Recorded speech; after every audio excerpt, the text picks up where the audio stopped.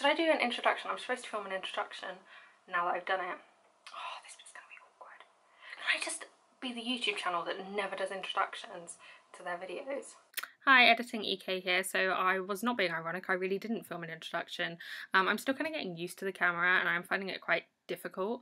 So I want to get this video up so that I can kind of build my confidence and keep learning, but it's definitely doesn't include everything that I would want it to. So I'm going to put lots of the information like about the palette, about things that I used in the description, so check that out, because I didn't really say, like, I don't give any information. I was very nervous. Okay, so please be kind and enjoy the video, and I think that's it. Thank you. I am going to use pink colours. Obviously it's got quite a good range of colours.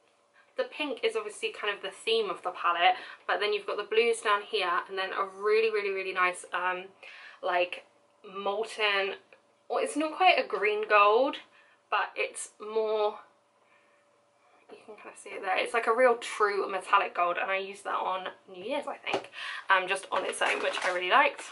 So I've already primed my lids with the Decay original primer potion, and I think I'm going to do pink with like Cloudy and Skyline, which are these two here, 1 and 2, and then maybe put Sweet Dream on the centre of my lid.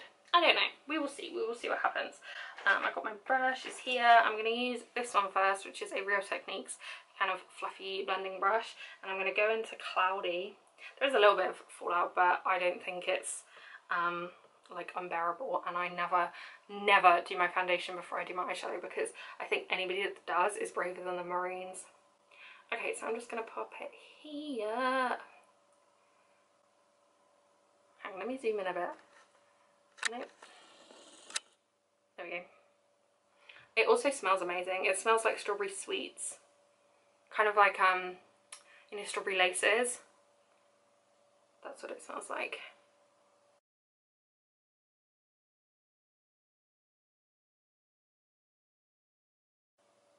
I'm bringing it up a little bit higher because this is like the one, this colour I want to like blend out and up, whereas the other slightly darker colour I will put a little bit closer to the like inside fold, the crease of my eye, but I want this one to be nice and visible above the crease. I'm just going to use a blank brush. This is the Sigma E40, I think, and just make sure the edges are nice and soft. Then I'm going in with Skyline.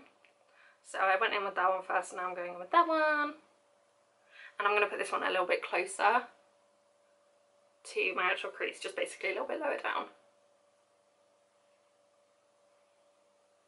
You can kind of see there, like the fallout even, but that's not a big deal because I can just wipe it away in a moment because I didn't do my foundation yet.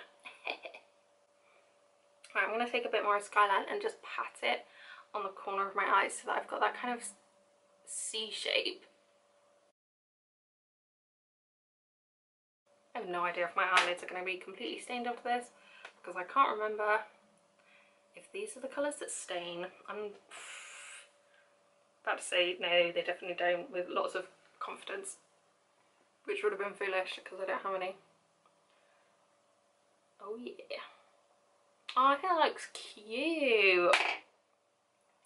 I'm going to take a bit more Skyline up here. Okay. I kind of want to bring it, I want to darken it a little bit, but I'm kind of nervous.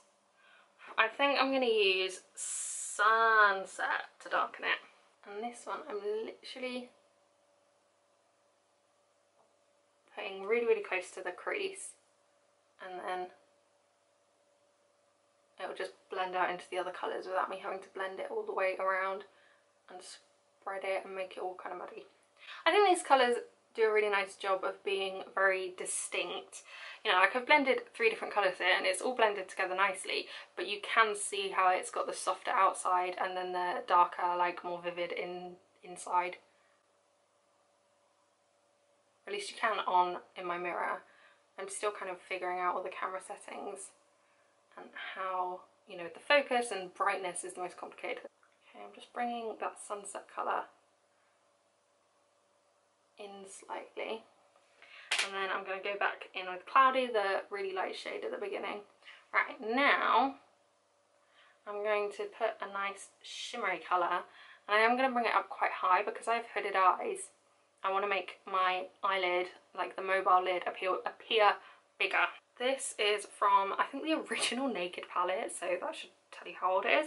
And it's got a nice fluffy brush on one side and then a really nice like flat stiff brush on the other side. I'm going to go in with Sweet Dream, which is that one. I'm going to put it on dry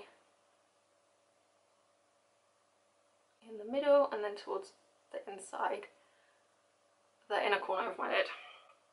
And then I'm going to put a really like a lighter shade on there around the inner. There's two. There's one called Blue Diamond, which is blue and it's like a blue-white iridescent duochrome, and then there's one called Lightning, which is like a gold green. Honestly, I really like this palette. If you, £48 is a lot of money for a palette, even though I think this one's really good. But if you keep an eye on Beauty Bay or whatever website and try and get it in the sale, then I think £24 for this was a really good deal. Okay, so I'm just bringing it, I'm not having like that super, not harsh I guess. I think cut creases do get blended out quite nicely, but I just want it to be a slightly messy transition between the nice shimmery shades and then out up into my crease colours, which are matte, but I don't really mind having shimmer in the crease. I think it's underrated. And I'm just building this up slowly. So I'm not really putting on a lot, like I'm not packing layers and layers of it on, I'm just putting on a tiny bit each time. Okay, that is that. I'm going to go back in with Sunset and the MAC 217 brush, and then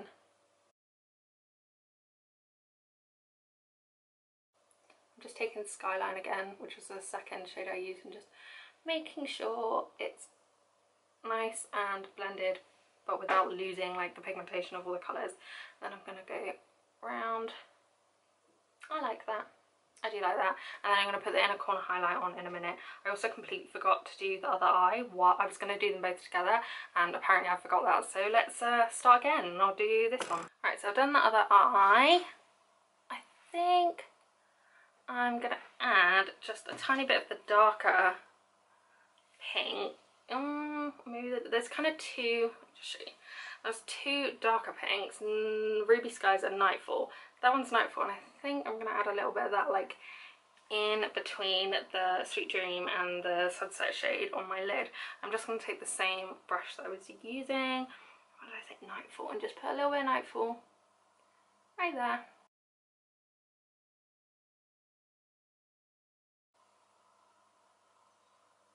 Cool. Yes, I'm happy with that. I'm just going to wipe off any fallout. I don't think there was as much on this side, I don't know why, but it feels like there wasn't. I think there's a couple of like glitter specks that I can see, but nothing major. Right, I'm going to do the rest of my face.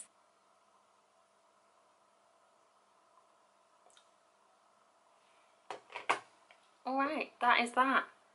I am pleased with this, I think. I think it is fun and kind of spring-like without, like, it wasn't too complicated for me. There were, you know, it was one palette, 4 or 5, 1, 2, 3, okay, like 6 different shadows, whatever. This is the part where I'm supposed to ask you to like and subscribe, but I feel awkward about it. So if you could just pretend that I said it in a very kind of smooth and non-salesperson-y like way, that would be great. Thank you very much. Have a good day. Oh, I didn't put any setting spray on. Oh, I can't be bothered now. I knew there was something I'd forgotten.